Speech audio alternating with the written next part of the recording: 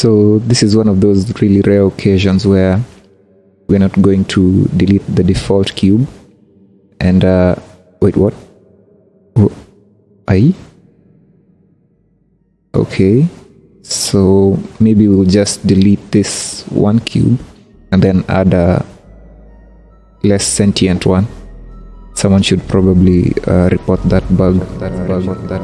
I could barely give two damns about a deal. Don't see no point just to sell off my appeal. They don't even want me here if I'ma keep it real. Too many rappers, too little spots to fill. Just this verse buried your whole EP, it's deceased. Been the silhouette, the dreaded end for you to be. Steezy started off and then he passed that shit to me. Passing so to speak, dim light, no street.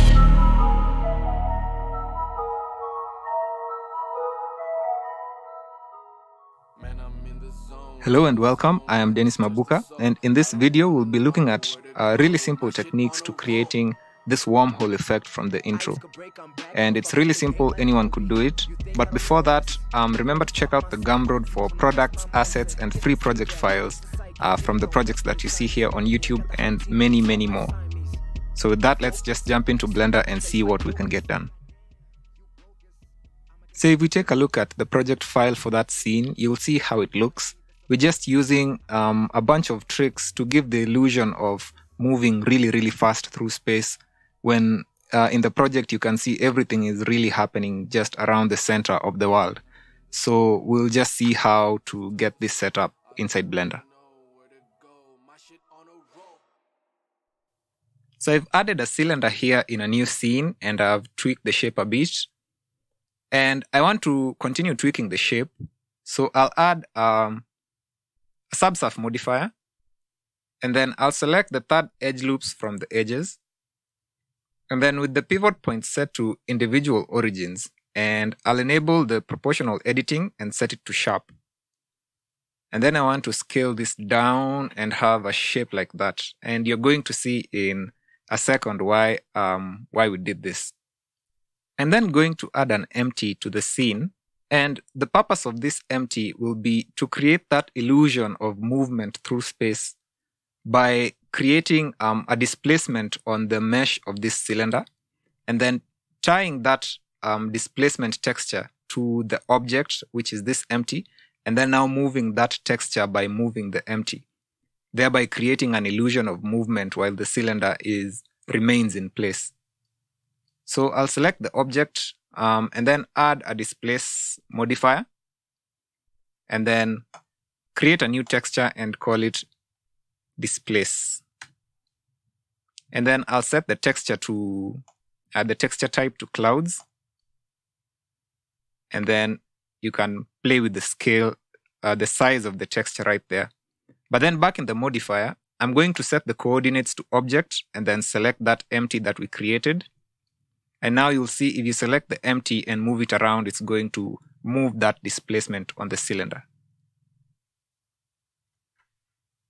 The next thing we want to do is create that illusion of turning and bending around corners while inside that wormhole. So for a moment, I'll just disable the displace modifier right there and then select the cylinder and go into edit mode. And then with the outermost edge loop selected, I'll select that, Shift S, cursor to selected, and then I'll add an empty at that spot. And then I'll do the same for the opposite side. Shift S, and then add an empty. And then now with this empty selected, I'll select the cylinder and go into edit mode. And with those vertices selected, no, in fact, I'll select the vertices from this edge to the center. So up to right there. And then I'll say Control H and hook to selected object. That way, if you now leave edit mode and move about this empty, you'll see that it moves around with all those vertices that we parented to it. And then I'll do the same for the opposite side also. Select that, edit mode, and then invert that selection, Control H, and hook to selected object. And you'll notice that the hook modifier is added on top of the stack because when you use the hook modifier, especially with modifiers that add geometry onto your object, like the subsurf modifier, if you add the hook modifier afterward, the new geometry generated is going to be ignored by the hook modifier and it'll produce all sorts of errors. So that's why you see the hook modifier is added on top of the stack automatically. With the modifiers added, I'm going to go to the fall off, and I like to use sharp. So if I just grab this and move it, and then grab this and move it, and then back in the modifiers, if you tweak the fall off, you'll see how that affects how the modifier influences your model. And then I'll do the same for the other one. Play with the fall off up to something like that.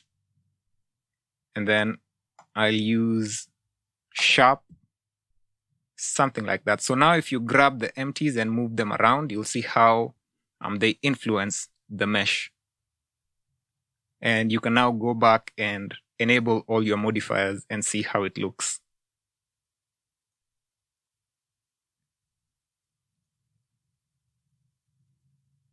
So now before we get to the really sweet part, which is the shading, we want to set up our animation, and we're going to do this procedurally.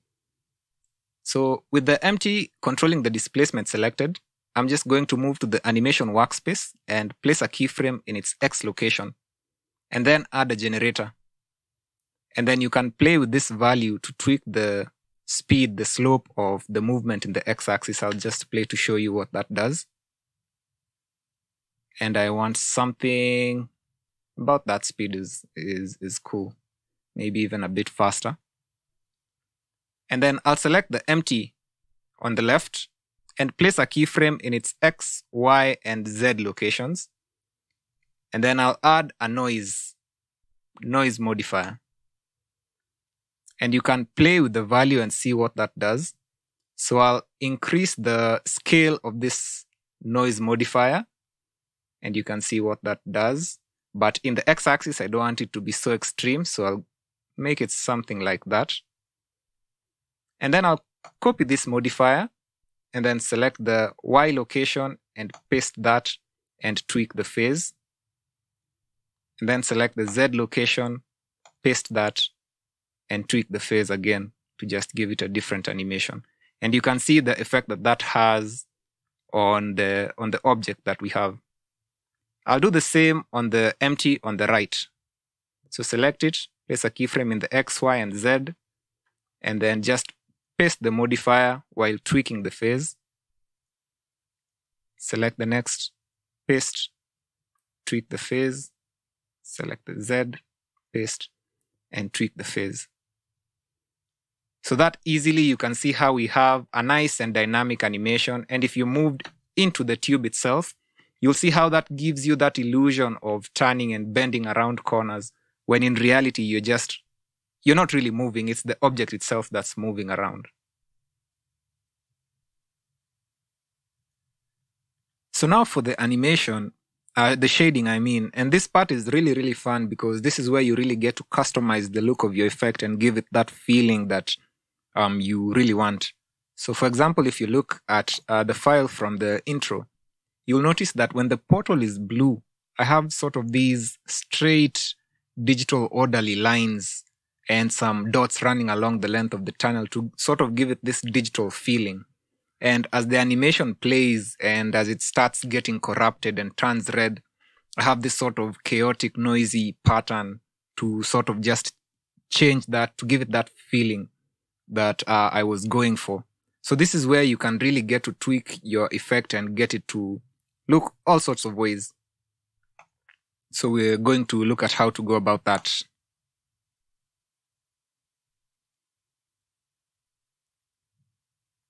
So inside the shading tab, I want first to separate the materials for the outside and the inside of this column, of this portal. So inside the shading tab with the cylinder selected, I'm going to add a new material, and I'll delete the In fact, we might just leave it there for now. I'll add a mix shader. So mix shader, and then add an emission. Right, shader, emission into the bottom input. And what I want to do, I want the principled shader and the emission shader to occupy the inside surface and the outside surface respectively. So I'll just add a geometry node and use the back-facing output from this node inside this factor. And like that, you'll see that the emission is inside while the principled BSDF is outside. And we might actually want to flip these two just like that. And it might seem weird that we're giving an emission to the outside while the animation will be viewing the tunnel from the inside, but it'll make sense in a second. So we might just leave this one as is right there and work on the inside surface first. So while we're inside, I'll delete this principled BSDF and add another emission shader. So I'll just duplicate this, plug it into the bottom input. And then I'm going to use a layer weight node together with a color ramp. And just like this, we're going to be using this mask to drive the emission of the inside surface. So I'll plug this into the strength actually of the emission shader and see what that looks like. And then we can now start using this color ramp to tweak how this material is going to look on the inside surface. And I like to use B-spline and just play with that. Now this is where you can really start playing around and tweaking the look of your effect. And I encourage you to go around and play around and come up with stuff that looks lots of different things, because that's where the discovery will be. Now with that done, now we're going to see the reason why we created that peculiar shape in our cylinder and give the outside material some emission, even though we'll be looking at the animation from the inside of the object. So I'll select the object and plug in back this emission shader to the top side. And then I'm going to really crank up the emission value of the outside emission really, really high and give it a similar color to the inside. And then go back inside and play the animation. And you'll notice as the animation plays, every once in a while at the outside of this column, of this portal, you'll notice that you get really bright flashes. And because of how we shape those tips, every once in a while as the displacement is doing its thing from the outside, there's clipping in the mesh. The mesh clips with itself so that even from the inside, we'll be able to see this very bright emissive material, which gives it a really, really nice effect where every once in a while you'll see lights flashing, and I just like that little extra kind of thing happening there. To now start detailing this effect, so with this as a base, I'm going to select the cylinder and duplicate it. And then inside edit mode, I'm going to scale down along the normals this new duplicate that we've created to make it a bit smaller. And then you can see what that looks like. And then I'm going to duplicate this material and just call it maybe portal details. Yeah. And then since for this one we don't need that inside-outside effect, I'm going to delete these. And then we're going to delete one of the emission shaders and add a transparent shader. So shader, transparent.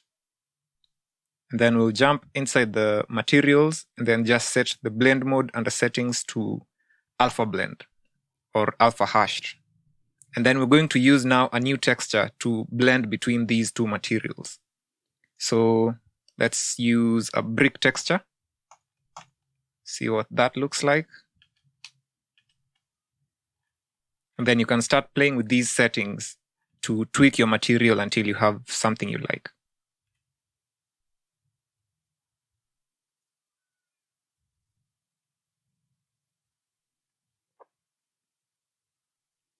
And then something cool about this is you can add on top as many layers as you like using different sorts of these textures and layer them on top of each other to get all sorts of different kinds of effects. So I encourage you to play around and see what you can come up with.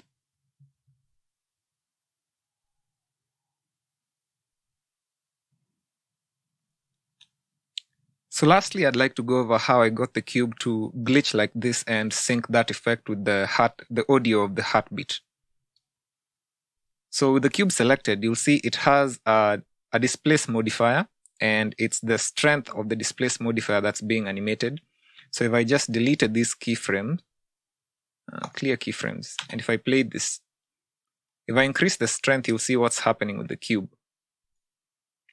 So what I've done is I've added a displace modifier, and the texture driving this displace modifier is some glitchy footage.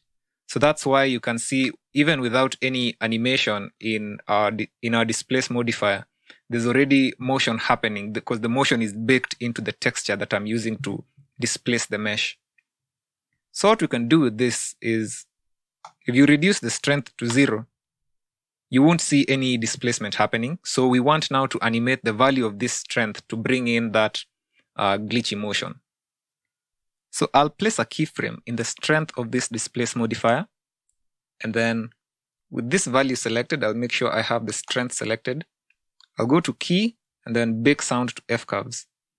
And because I know the audio I'm using is just full of really low frequencies, that sound of the heartbeat, I'll limit the frequency to between 0 and 150, and then just bake sound to F curves. In fact, I'll make sure first that my cursor is at the starting point, and then repeat that process. Bake sound to F curves. Exactly. So now it aligns perfectly with everything else that's animated in the scene. So now if you play the animation, you'll see how, as the audio plays, that audio is driving the displacement of your strength. And so that's what I went ahead and did to the material. So you can see it as it's glitching, it's changing in color.